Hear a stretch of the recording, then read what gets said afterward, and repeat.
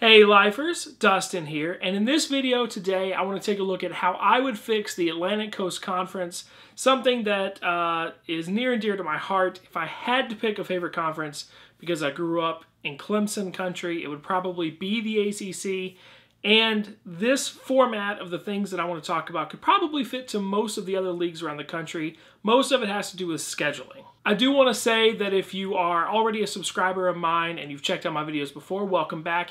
If not, and you want to see a lot of college football videos coming down the stretch, please make sure to hit the subscribe button down below so you don't miss any more videos. Now, slightly contrary to the actual title of this video, the first thing I want to talk about are the few little things that I would keep. So the first thing is I would keep 2 divisions.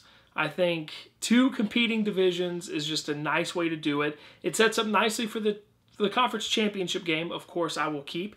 And I will keep that in Charlotte, something I did not know until I did a little bit of research for this video. It is literally in between the most northern campus in the ACC, which technically is Syracuse, and the most southern in Miami. They're both like right at 11 hours apart and within 20 or 30 miles of each other, from Charlotte being the actual center between those two as far as driving. I just did a quick little Google Maps thing from Syracuse to Charlotte and Charlotte to Miami. It was kind of weird how it was right in the middle. Okay, so now to actually talk about what I would change, mostly centered around scheduling, and my biggest pet peeve in the whole world is when we started bloating out these conferences. When we started making them 12 and 14 teams and we decided on rotations and what rivalries were important and which ones were no longer important. A lot of these conferences did something that I am not a fan of, which is I think if you are in a conference with a team, theoretically, that means that everybody in that conference has the same beliefs, the same general goal. They agree on fundamentals. They like each other enough as partners to want to play each other more than they would normally. And the idea that you, as a incoming freshman at a university, will not get to play every team in your conference while you are in school there is ridiculous. For instance, Clemson will play Virginia Tech in the regular season this year. Now, of course, I can't count for conference championship games or anything like that. They are not scheduled to play the Hokies again until 2024. That's insane. These 7-year rotations is absolutely ridiculous. Rising seniors for the Tigers have never played Duke, and they've never played Virginia. All 3 of those schools, Clemson, Duke, and Virginia, were founding members of the ACC. And these players, while not the most prominent games on the schedule, I understand, but they're going to graduate having never played these 2 teams. Isn't that odd? So I think the very first remedy to this is one that has a lot of support and a lot of non-support, a lot of pushback, and that is expanding to 9 conference games. Getting an extra conference game in allows you to go through the cycle quicker, gets to make the conference, I believe, more competitive, which is kind of what the downside is, especially for a lot of these ACC teams that already have built-in non-conference, typically SEC rivals. I understand Clemson, again, that's the team that I'm closest to right now. They really want 7 home games a year, and there is a way to still do that. They just have to work within the system, which is not something athletic directors exactly want to hear. The next thing I want to do is, if we're going to go to 9 conference games in order to go through the rotation quicker, we need to eliminate the cross-division permanent rival.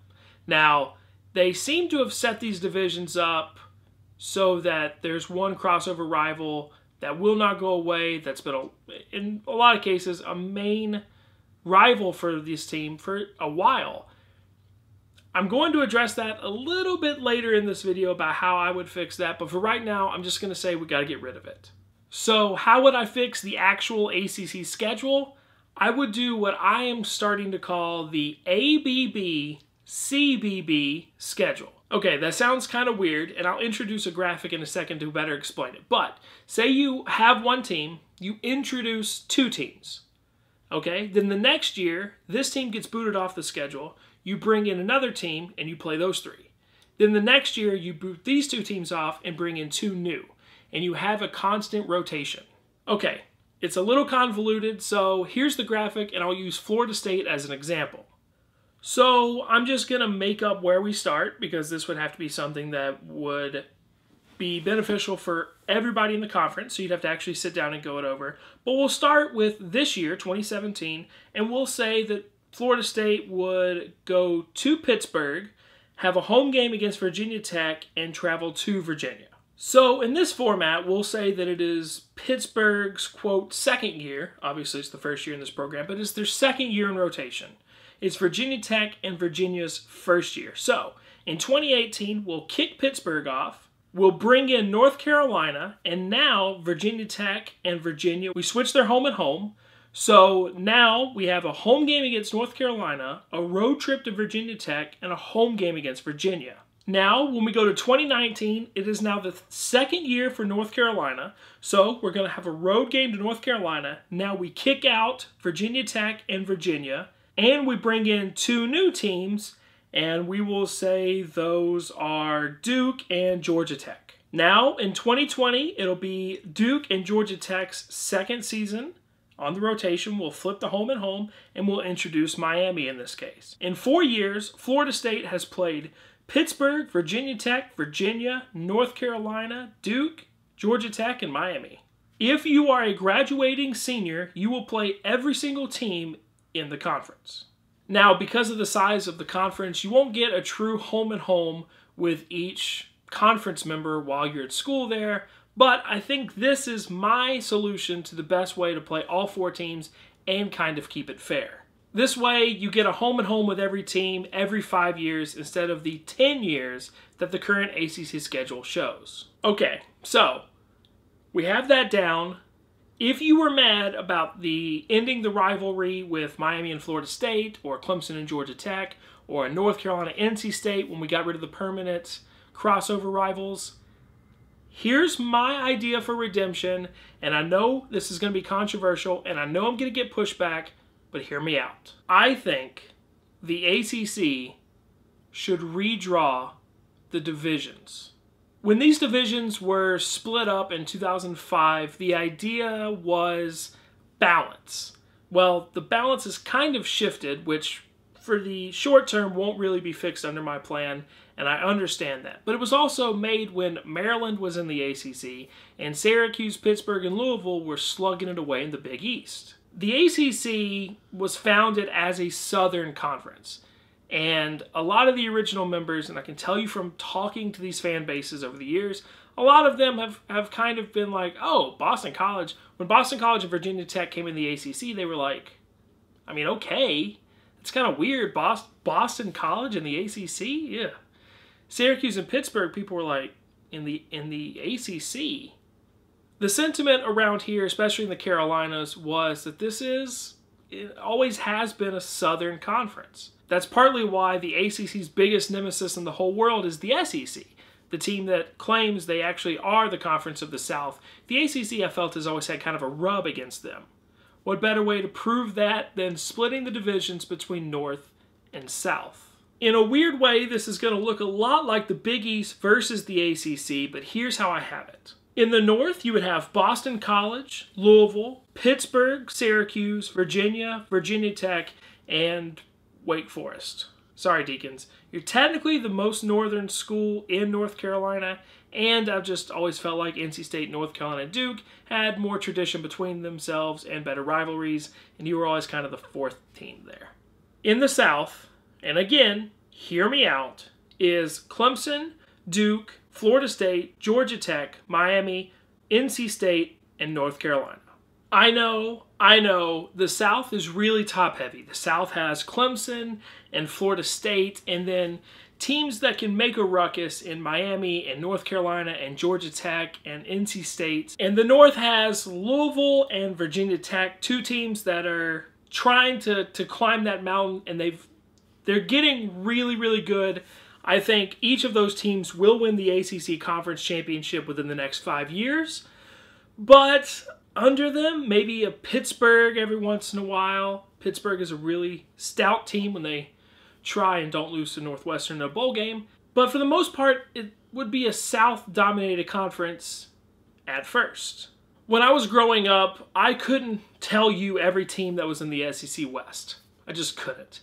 I knew every team that was in the SEC East because it was dominated by Florida and Tennessee and Georgia.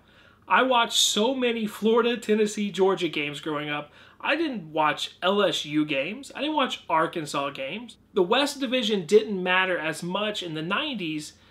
Certainly not what it did in the 2000s, because the West has dominated that conference for over a decade now. Only one conference championship has been won by the East since 2007, and that was the 2008 national champion Florida Gators. What I'm saying is, yes, the South may be really tough now. Maybe the champions of the conference for now and maybe the next few years to come. But it won't always be that way. Power always shifts. The North will rise again.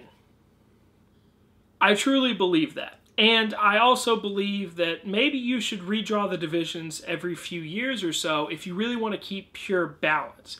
Because balance isn't real. It's going to shift kind of wildly from division to division over the next 20, 30, 40 years. So I'm really curious to see what you guys think about my plan with 14 teams in this division. Obviously the same ABB, CBB kind of scheduling would take place there with no crossovers, no permanent rivals. You would just fluctuate throughout the teams because really all of those crossover rivals for the most part are still kept intact by who you play in your division. Miami still plays Florida State, North Carolina, NC State, Clemson, Georgia Tech, Wake Forest, Duke. We're losing, but are we losing that? But what if the ACC decides, you know what? It's time to set a trend. We're going to be the first super conference, and we're going to go to 16 teams. What would the schedule look like then? Now, it is kind of hard to guess who the ACC would add, especially since it's not just football, especially in the ACC. They also are very concerned about academics, and making sure the college passes a certain GPA and kind of cultural fit as far as academics and APR goes.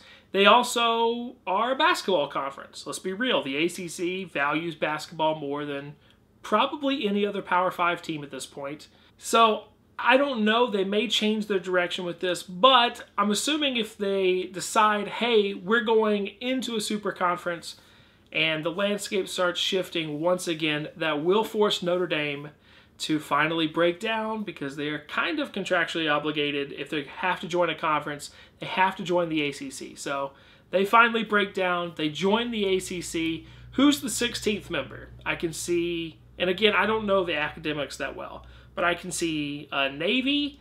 I know UConn's academics weren't as great as I thought they would be.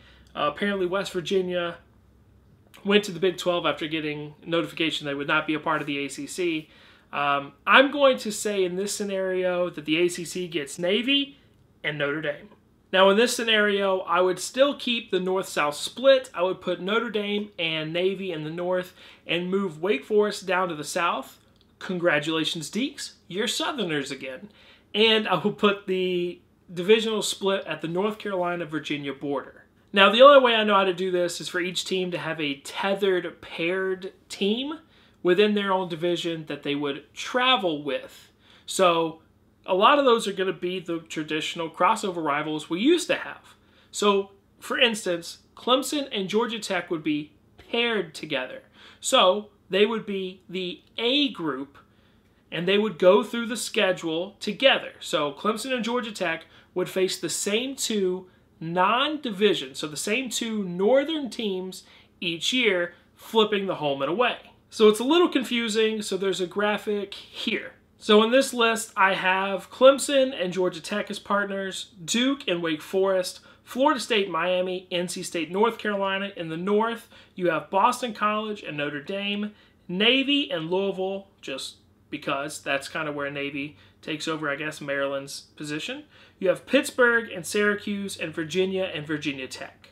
Each year, the teams would play their pairings from the other division, and within 4 years, you will play every single team in the conference, barring, of course, a conference championship game anyway.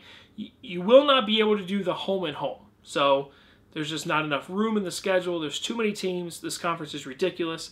For the record, I would have kept it at 12 teams, but We're past that now. You're going to get to play every single team in your conference, and every 8 years, you're going to get a home-and-home with each team, which is ridiculous that in this scenario, it's still 8 years compared to 10 with the way we have it now. And there's more teams. Doesn't make any sense. Also, as just an aside, if I was the conference commissioner, I would say that we're pretty much done with FCS teams, with Division I AA. I would go the route of, I believe, the Big Ten, and saying we're not going to schedule them as much anymore. If you wanted to keep some of these rivalries going for some reason, you could do what North Carolina and Wake Forest plan to do in the 2019 season, and you could face a team from your conference in a non-conference game. I think that's a pretty neat idea and a way to keep the rivalries going in years when you're not scheduled to play each other. Also, this is just my own bias, and I understand it's never going to happen, but I really want an ACC-SEC challenge.